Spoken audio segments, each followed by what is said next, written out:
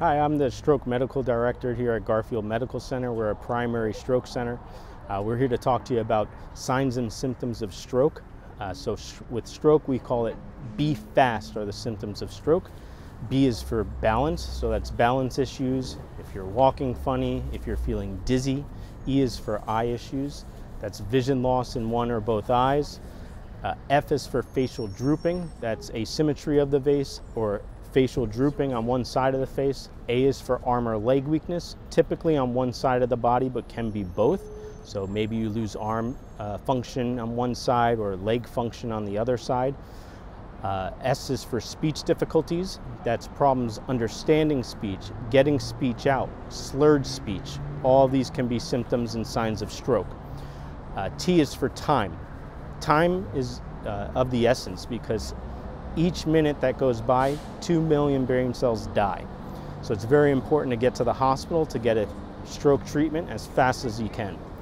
There are different types of treatments for stroke. One is a clot-busting medicine, but you have to be within the window in order to get that medicine. If you wait too long, you are not a candidate for that medicine. Mechanical thrombectomy can be done only within certain time windows as well. So it's very important not to wait and get to the hospital as soon as possible.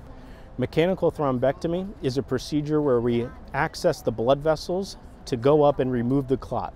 So imagine that the clot is this green clot right here that is inside of your brain. So we're able to get up to the clot through the arteries of the body.